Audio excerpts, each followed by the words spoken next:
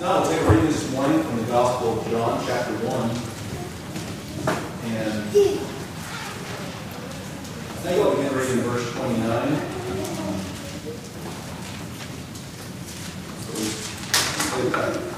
Verse 29. And I'd like to give some preliminary comments. A lot of times I'll read the full scripture text and then begin to preach, but I think today we'll do a little different. Maybe read and make some comments, and read again and make some comments, and go through the text more of expository fashion.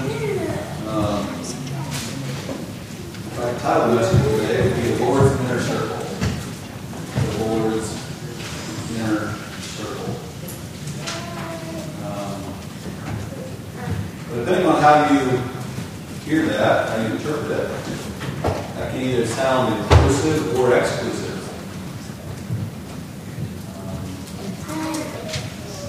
If I told you that this person's inner circle, and you weren't a part of it, and you desired to be a part of it, you would feel very excluded from something, right? And if you were part of the inner circle, you would likely feel quite the opposite. So I guess a better name for the message today would be an invitation to the Lord's inner circle. In the world that we live in, there are millions and billions of inner circles. We have a number of them likely ourselves. You likely have a family circle that, not even just the technical family circle like you and your spouse and your children, but there's often a circle that is just the closest group of family that you have. And to some it may seem strange. You might throw a first cousin in there and say, well, I'm closer to my first cousin than I am my brother. Or it may be some unique variation of things and say, that's my family circle. That's my hearth. That's the core of it right there. Likely you have a friends circle where you've got a larger one and then you've got an inner circle. I think you all get the point. Millions and billions of circles, and we're all subject to work circles and all of those.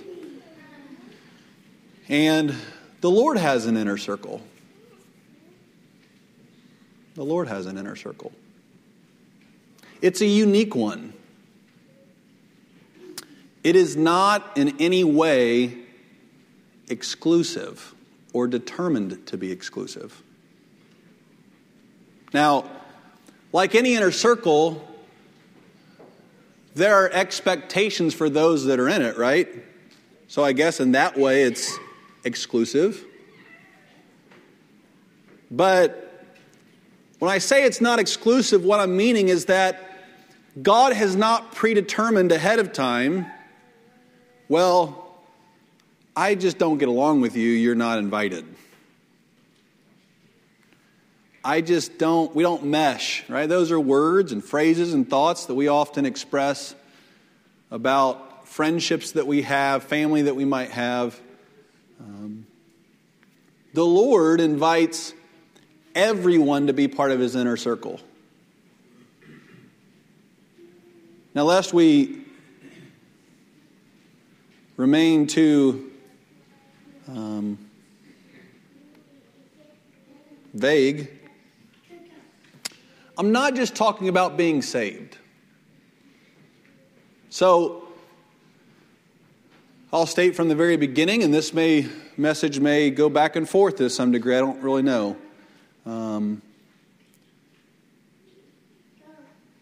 If you're going to be part of the Lord's circle, you have to know Him.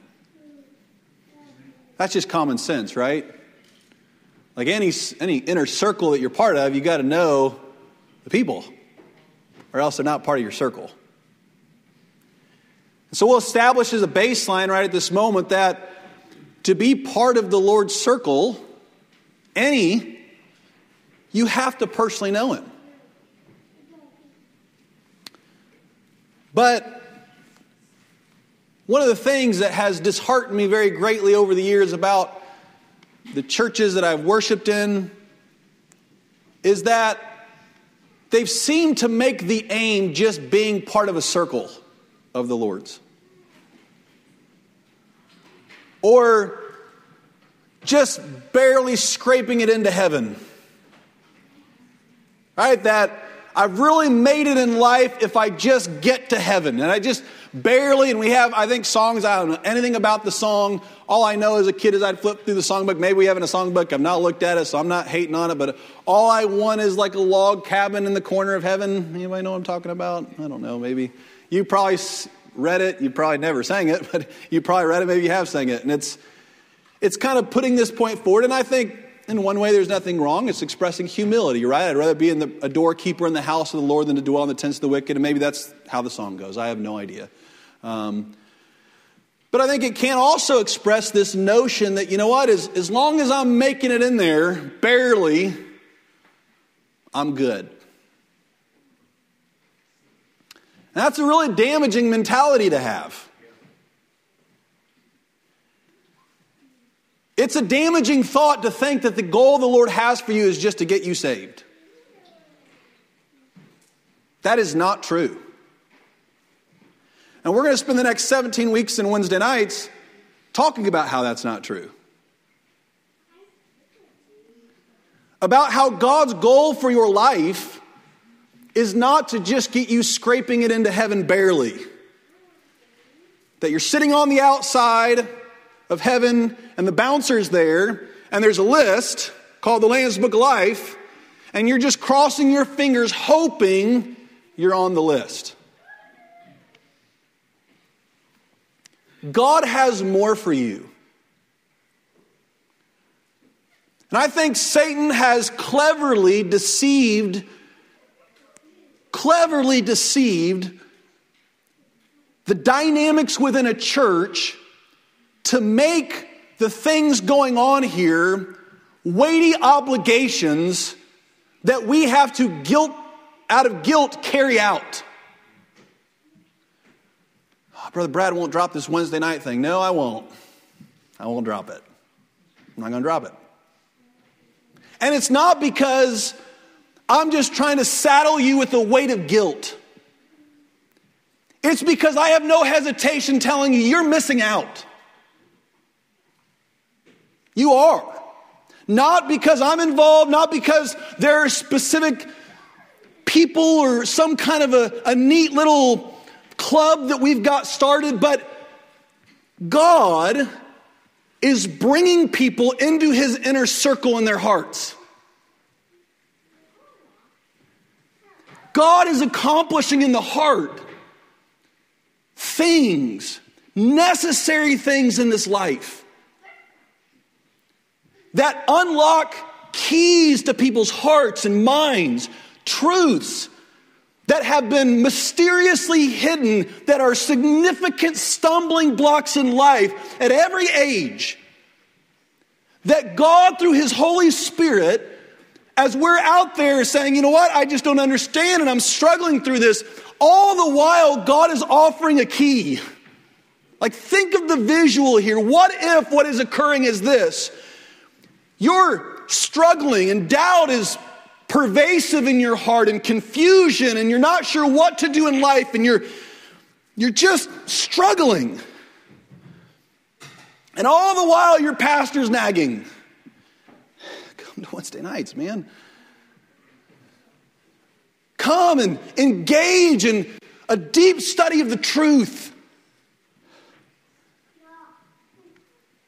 And you're like, man, I'm feeling really guilty for not coming. That's not what I'm trying to do.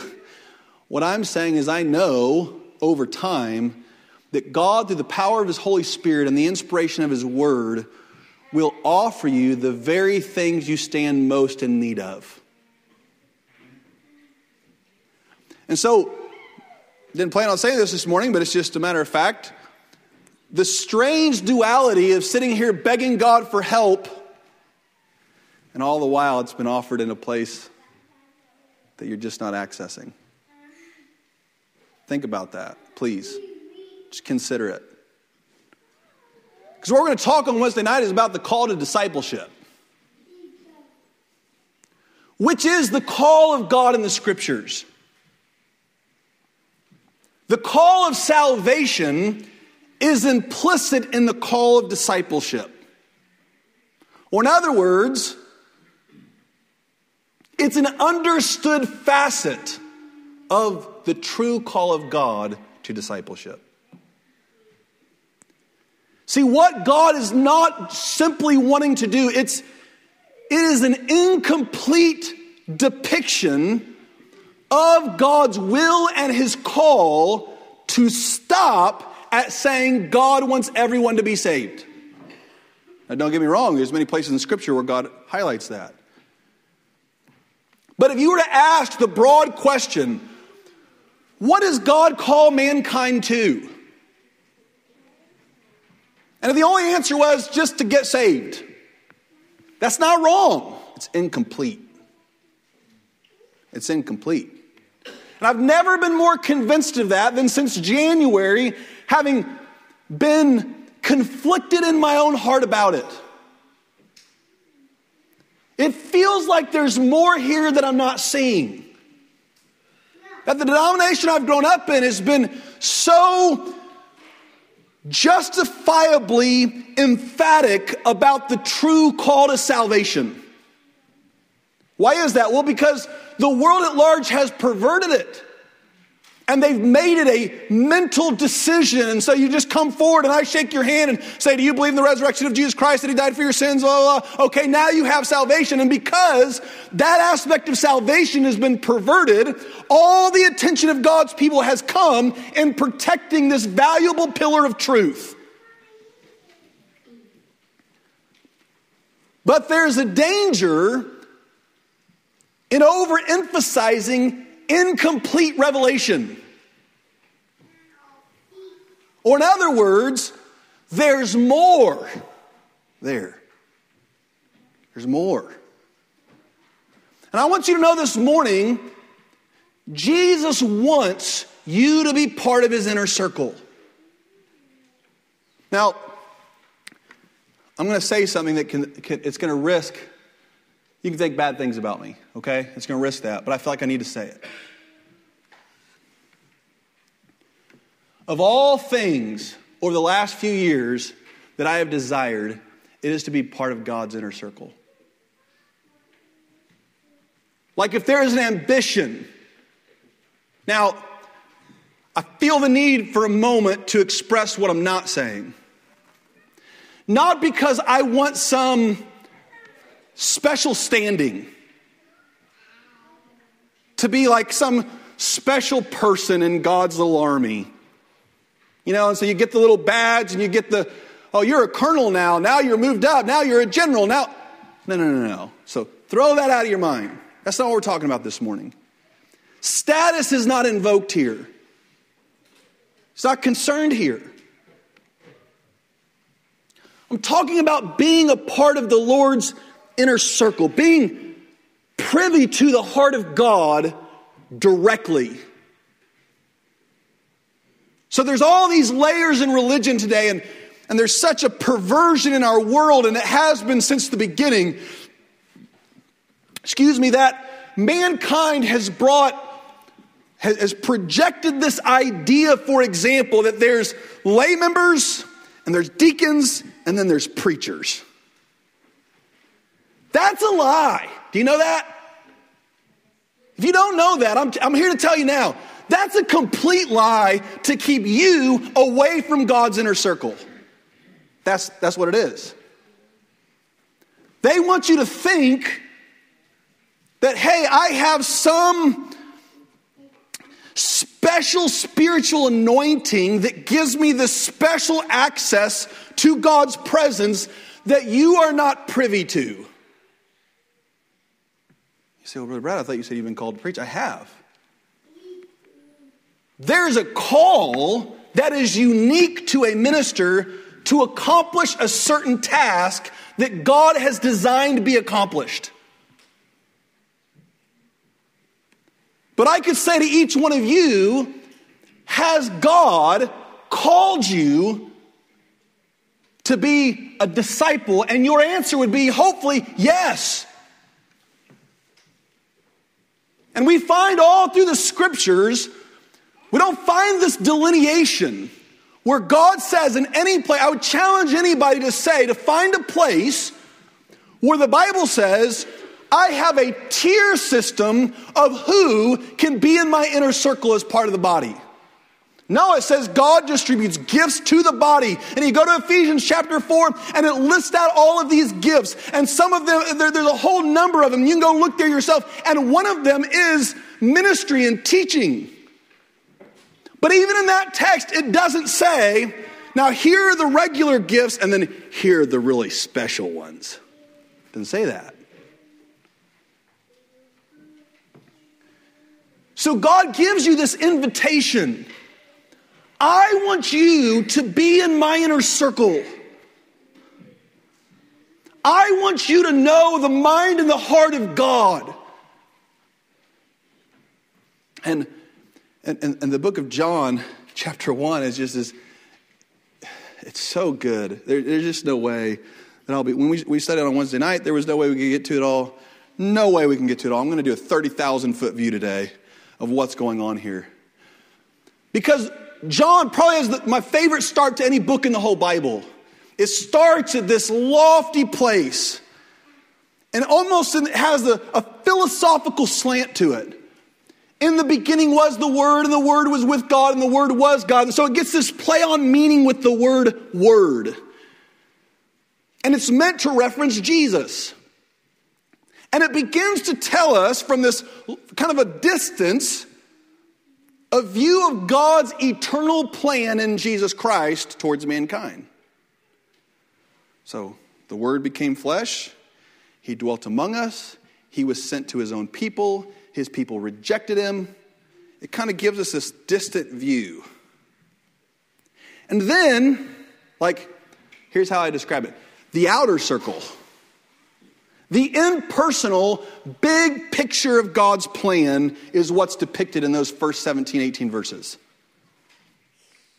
And then we step into that circle, and God draws a little smaller circle. And there are a few more details that are involved. And God says, there's this man who was prophesied in the Old Testament named John the Baptist. He was different than everybody else. And he was going out. Matthew chapter 3 tells us the events of these things, and so you can go read that for yourself. John, being the last gospel written, doesn't give us all the specific details because he already knew what was written in those other synoptic gospels. So there's a man sent from heaven whose name was John the Baptist. And the Bible predicted that he was going to come and kind of pave a path for Jesus.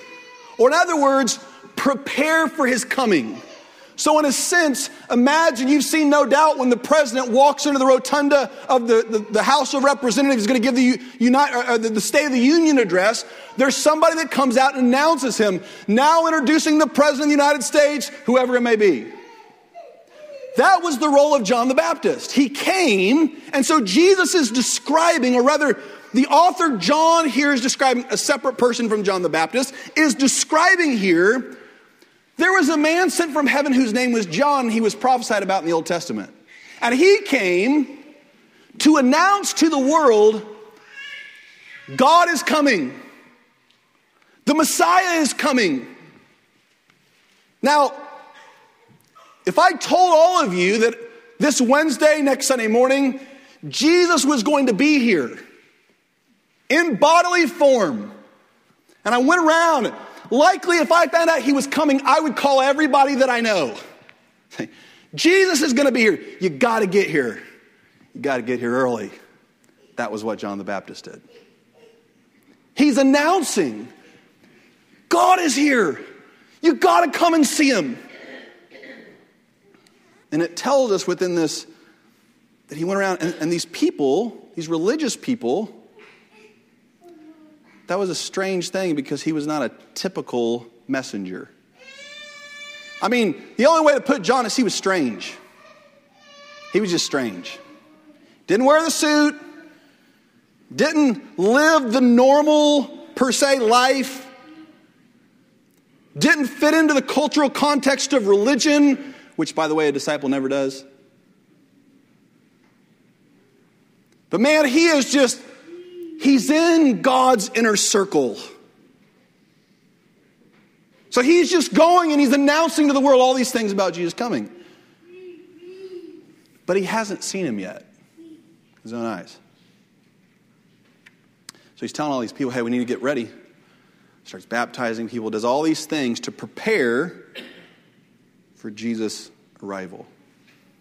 And then one day, Jesus shows up.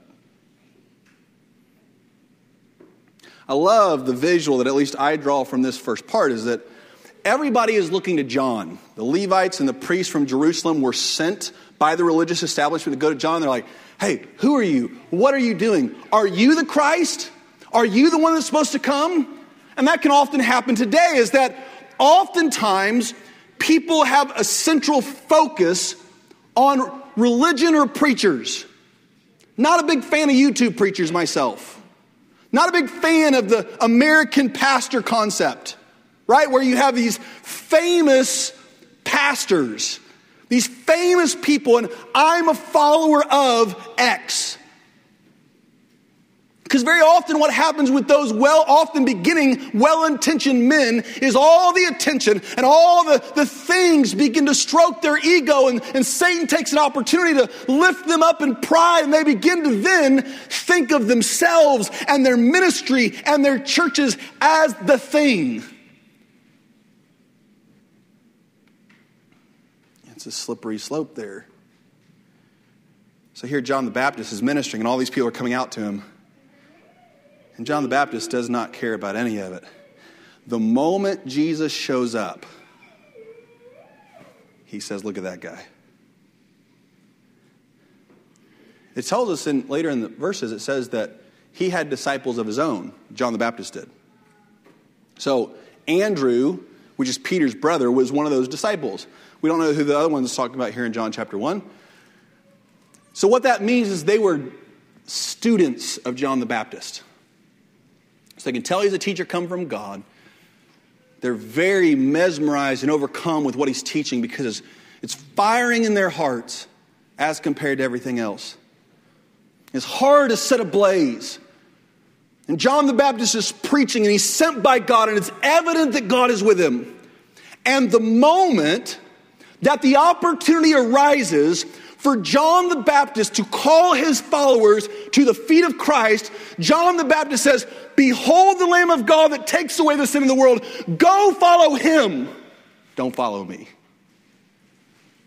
You know what I love? One of the things that I love about a pastor's office is for a while when there's a sincere, a person's been saved. I've told you before, many of you, I've preached it before. My favorite church member ever, what became my brother-in-law. Because here's what happened in that dynamic. Grew up in a Catholic household, grew up believing devoutly those things, practicing those things, gets saved, begins to question everything about his life, begins to commit his heart to the Word, begins to seek God. I want truth. Show me what is right.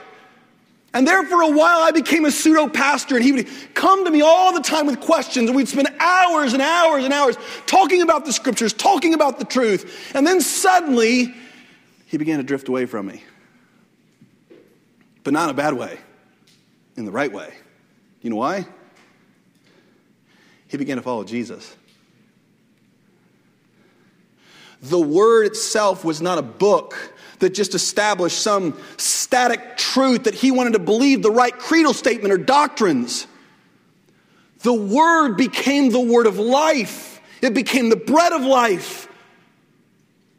And the more that he began to eat and taste and see that the Lord was good, the less my instruction tasted well to him. Why? He was stepping out of my circle and into God's inner circle. Suddenly, I would just watch him in church. I'd watch him preach. Man, he's talking to the Lord. Oh, his sermons were still real short, 10, 15 minutes. You know, they're real short. But I began to recognize that a lot of times when you first start out preaching, you're so concerned about what people think that you kind of get all your notes out and you do all this studying. And what am I going to say after this? And what point am I going to make after this? That's kind of how you prepare it first. And you get up and feels awkward and you're not got the public speaking thing set up yet. And you're just kind of conveying this fact, right? Almost like from an encyclopedia. And then, when a man really begins to pursue the Lord, it can be just as short, 10 or 15 minutes. It can be some of the same words, some of the same thoughts. But you can tell that the Lord sparked it. He'd been with the Lord. I remember watching this happen. I probably shouldn't say this because we're recorded, but with Cooper DeGraffenreid here at the church on a Sunday night. First time he preached, awkward young preacher. Second time he preached, I could just see a spark. There was something. Depth of the sermon, same. But there was a spiritual dimension that was being conveyed. Lasted for just a minute. It was gone. I thought, okay, he's on the right track. Because you're beginning to realize it's not about being in this little club. It's not about being thought well of people. It's about getting in the Lord's inner circle. That's what it's about. John the Baptist. Then Jesus comes on the scene. What I love about the Gospel of John is John the Baptist disappears. Just like it ought to be. He just disappears. And from that point forward, it's about Christ. Now here's the interesting thing. So John says, and I'm summarizing it, so you can go back. I may not end up reading a lot of this. Summarizing a lot of this. So you can go back and read John chapter 1 and see if what I'm telling you is true.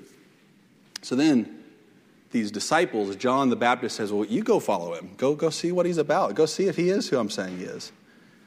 So they start following Jesus from a distance. I just love the visual there.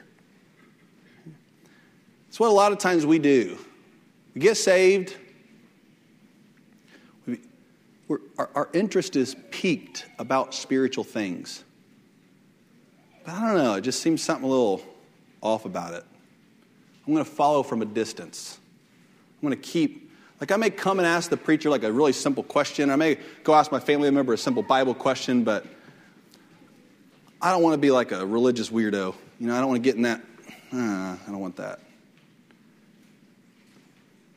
Maybe that would suffice with John the Baptist, but if you get close to Jesus with a sincere question and you listen to his answer, there's something compelling about that man more than any other man. So they're following him from a distance. And finally, Jesus says, what are you doing? They're saying, well, we just want to see where the Messiah lives. And here's what I love about what Jesus says. 3 words. Come and see. And that's the invitation to you and I.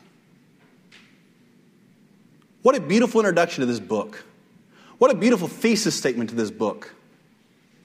Because what the book of John is about in many ways, what emanates, one of the themes that emanate from the Gospel of John is that Jesus goes to all sorts of people in all sorts of circumstances.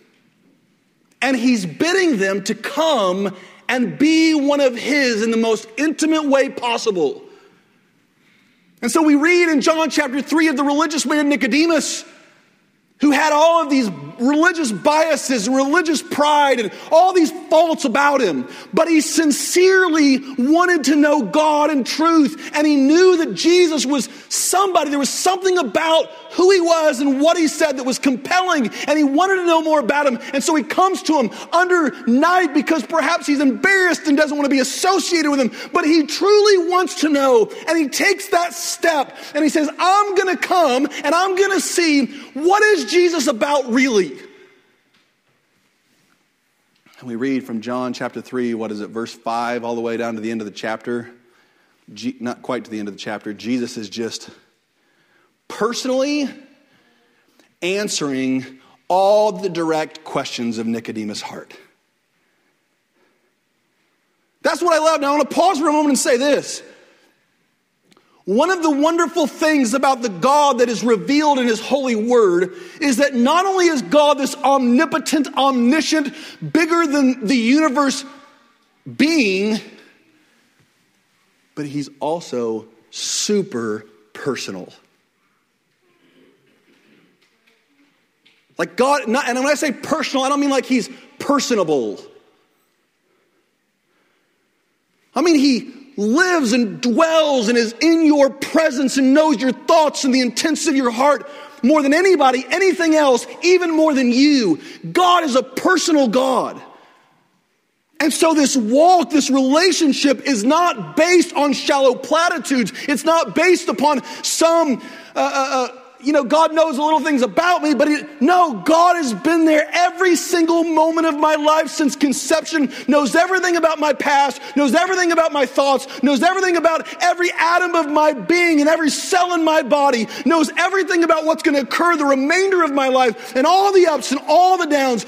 God is a personal God who only knows that, but has entered into that in me. So Jesus reveals, he starts John chapter 1 and he says to these men, come and see where I live. In John chapter 3, he allows, you would think, okay, that makes sense. Like John the Baptist was the forerunner. He was the holy guy. He had 2 disciples. So of course, God's going to invite religious people to come into his inner circle. And then you go to John chapter 3, you're like, okay, Nicodemus was wrong with his religion, but he had a lot of good religion. And so it makes sense that God would invite some religious leader to be part of his, right? Those are preachers. And then John chapter 4 completely destroys that whole idea. Because then Jesus goes to this outcast woman who is known to be a sinner, and he says to her, come and see. Come be a part of my inner circle.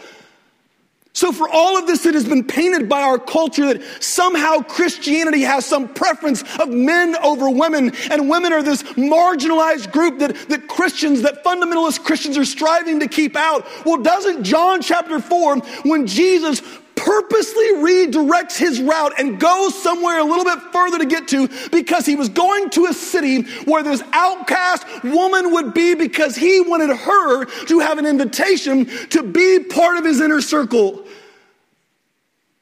So I say to the ladies today, your husband's walk with the Lord, you're not sitting and riding on his coattails. That's not what Christianity is about.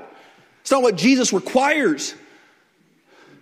God wants to have an intimate, personal, purposeful, meaningful relationship and purpose for your life as much as he does for mine. And he wants you to be part of his inner circle just as much as he calls me to be part of his inner circle.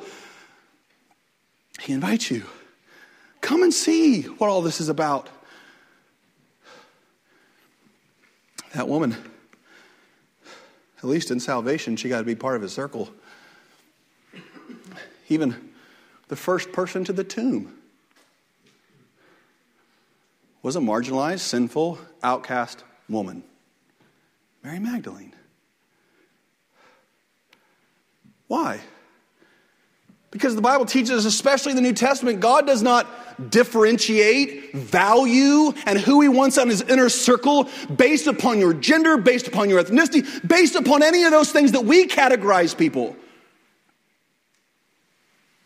Does God have different roles for different people? Absolutely. But in the sense of value and whom God wants to be an intimate follower with him, it's universal. John chapter 8, the adulterous woman whom he called. John chapter 9, you say, you know what? I don't think we have people like that here, but I could very easily see, somebody saying, well, I have a physical debilitation that prevents me from being a meaningful part of God's kingdom and inner circle. Maybe I don't have the use of my legs, and maybe I'm blind, and maybe I'm whatever. So, for all the, quote, normal people, they have access to the inner circle, but I don't. Well, again, John chapter 9 kind of blows that one out of the water, right? Because a blind man born from birth, Jesus says that God had ordained his blindness from birth so that the works of God might be manifest or shown in him. So God had designed that man. broken, as we call it, as we think of it, so that God's work could be done and manifested through him. And you and I will never make it into the inner circle he was in, being recorded with a personal interaction with Jesus, being written into God's holy and inspired word. But that man did because God had a purpose for him, because God loved him, and because in the very beginning of John, he gives this statement that he says, come and see what I'm about. Come and dwell, see where I dwell. So, if you go to the White House, you have to, I think, get like FBI background approval now to be able to go to the White House. You show up at the White House. Oh, they give you a tour of the White House. You don't see where the president lives. They might point to the door of his office, or the door of his residence, but they take you to all the places that are not useful. The museum on the premises. They don't invite you to the war room. They don't invite you to the residence. They don't invite you to share your burdens and thoughts with the actual president. And if you meet the president, it's not purposeful, it's coincidental. He just happened to be there, and he's going to try to get your vote, so he stops and says, hi, I'm the president, thanks for coming today. But here's what I love about John chapter 1 and what it expresses. Andrew and them, from a distance, followed Jesus. He finally turns around and says, what are you doing? And they said, we just want to see where you live. And he says, well, come and see, come on in. And it was evening time, so they just stayed the night with him. God invited people for a sleepover. Come, be with me, see who I am. Then here's the interesting thing that happens. Andrew leaves the next day. It says on the next day, he runs to his brother. I found him. I found the Messiah. I found it. It's really him. The prophet that has been prophesied about all this time. It's him. I know it. I've been in his house. I've dwelt with him. I've feasted with him. I stayed with him. I know it's him. You know what he says to Peter? Come and see. Come and see him. He invites everybody to come. Now, on its surface, Andrew's statement was pretty absurd, really. I mean, this Messiah figure had been prophesied about for 4,000 years. So, man, he's got this, this shadowy silhouette. He's this shadowy, unknown figure, mysterious. But the assumption was he's going to come like a king, blazing with his sword, fighting, and X, Y, and Z. And so for my ragtag fisherman brother, my younger brother who's an idiot from my perspective, coming and saying, I found God on earth. Pretty silly, right? About as silly as a preacher in Old Union in Bowling Green saying, hey, there's more to God than what you're seeing. There's more to life than just skating into heaven barely. He's worth living for and dying for and spending every breath for his glory. That's a little extreme, isn't it? I don't know. I'm thankful for my blessings. So I periodically want to say, God, thank you for my blessings. But even that, it's like dwelling in the shallow kiddie pool of thanksgiving. You know, the least things I'm thankful for are my material blessings. I'm thankful for them. That's the least of what I'm thankful for. The things I'm really thankful for are the spiritual things about him.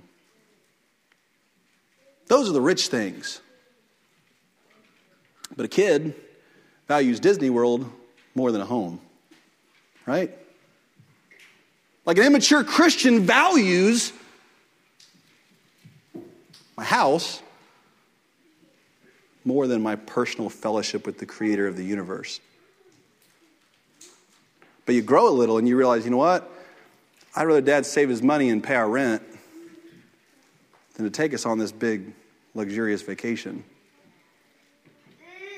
And that's the growth of a Christian. As you get closer and closer to the Lord's inner circle, you begin to realize, you know what? I'm actually most thankful for things that don't even involve me. What? Like even the spiritual things that don't even involve me, that are just about him. Like I'm just thankful that he's a God of mercy, whether I ever taste his mercy or not. I'm just thankful that's who he is. I'm just thankful he's a God of grace and love. I'm just thankful that God is perfectly just. Whether all of those things, the rays of God's blessings, ever rest upon me, I'm just thankful for him, who he is. Jesus gives this invitation. Come and see who I am. Peter goes and takes him up on the offer. And he goes close to Jesus. Now, I say this and you may laugh, but I mean it seriously. It's really, really dangerous to get close to the Lord. It's really dangerous to get close to the Lord. It's dangerous to hear truth. Most dangerous thing you'll do all week, hear the truth. Why? Why is it dangerous to hear the truth? Because then God calls you to obey it. You're accountable for it now. You can't not know anymore. So why are there times when people will be studying their Bible and God reveals something in his word to them and they set it down and they're like, oh, whoa. We often say things like that got close to home. If we really unwind what that means, it means this. God has revealed an obligation. God's revealed he's calling me to something. I don't really want to go there. That's hard to digest. That's why hearing the truth is so dangerous. That's why just casually thinking we pick up our Bible and we start reading, and that just comes from the non-committed, sanctified, diligent heart. But the man who seeks to build on the rock, it's dangerous. Because he says, if this is the rock, I have to build here. I have no choice. It's what God's called me to do. All right, so the closer we get to the Lord and the more we know him, in our culture today, less and less people are in the Lord's inner circle. You know that? So your behavior looks weird to even the religious, even the churchgoer, even the member on Old Union's rolls. But all the while, you forget all that. And you just fix your eyes on Jesus. And you get closer to him and you're like, yeah, but I'm just telling you, there's something about walking towards him that is changing me. I want more. And here's the beauty of it. Andrew didn't say, hey, trust me, that's the Messiah. So I say to you this morning, don't trust me, okay?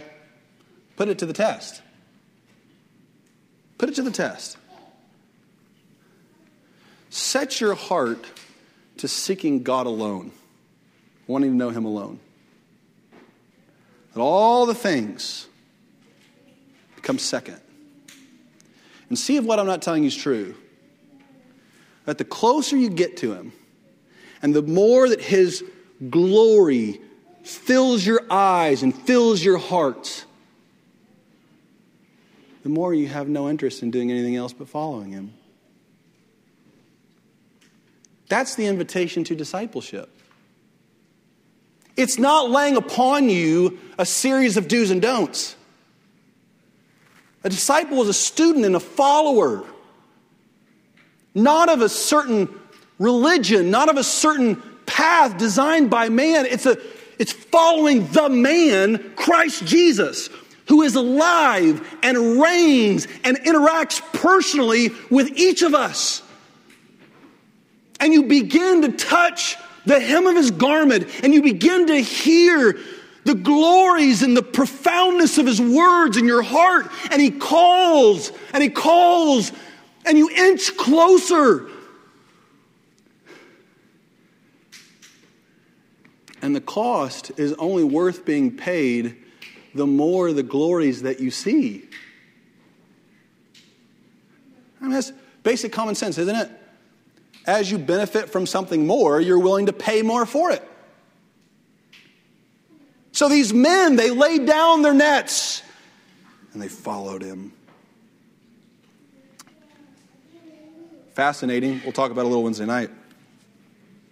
The first words Jesus ever says to Peter, follow me. In the middle of the Gospels, 6 to 9 months before Jesus' crucifixion, and 1 year after he has called the 12, Jesus teaches them, if any man follow me, let him take up his cross, deny himself. If any man will come after me, let him take up his cross, deny himself, and follow me. And he puts this in the middle, this offer. He says, you still want to follow me? Or in other words, this is how I think the intention of that is. At the beginning, we're all enthusiastic when we don't know the path, right? I want to be a doctor.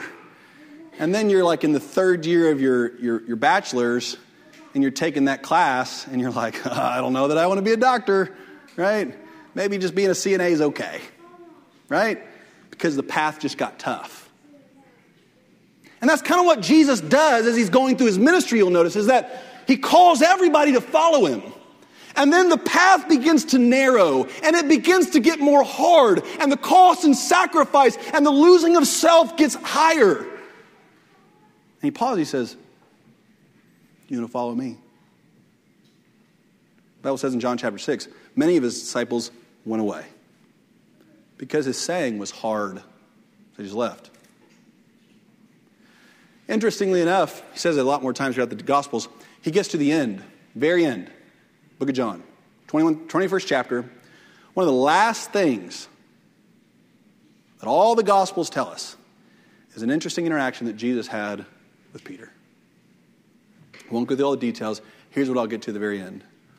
He says to Peter, last words of the whole Bible that Jesus speaks to Peter that we know of. Peter, follow me. Now, we'll talk about it Wednesday night. One of the funny things about what Peter does, what Jesus had just been telling him started to sting. It was hurting. And so Peter, it's kind of how we are. It's like, I want to know the truth, but the moment the truth starts to sting, don't tell me anymore. That's what Peter does. The Lord is hitting him with some hard truth. Really hard truth. And all of a sudden, Peter abruptly is like, well, what about John? Not you, John, but John, right? What about John? In other words, let me deflect this truth. Now let's hear what you have to say to this guy. And here's what Jesus' response was. Who cares if I let him tarry until I come back thousands of years later? You follow me. So you might look at some of your other churchmen. They've got an easy life. They've got it this way. Well, what about them, Lord? They're not obeying. Who cares about them? Who cares about them in that sense, right? Comparative sense. The question remains is this. Do you want to be in the Lord's inner circle or not?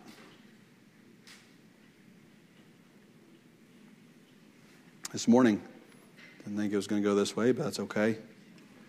I invite you to be part of the Lord's inner circle. Not that I'm there. Paul told us that. Not that I have already attained, but I press towards the mark of the high calling of Christ to apprehend that for which I was apprehended. Or in other words, I was grabbed a hold of to be part of his inner circle. I don't think I've got there yet, but I press towards it. I want to be. This morning, please don't mistake me. Please don't. If it has come off as an arrogant rant, please nullify all that. I want to invite you to come be a disciple of the Lord. Follow him. Say, Brother Brad, how? 17 weeks. We're going to talk about how. We're going to talk about how. I hope today the beauty of the Lord, to let you learn for yourself, let me learn for myself, with nothing in between me and my Savior. You don't have to take my word for it. You can get in the presence of God. You ever done that before? You ever opened up the Bible, reading, and literally said, Lord, what does this mean? How does this apply to me? There's something here. There's something here that hits me. Something here that when I read it, I can't just keep going.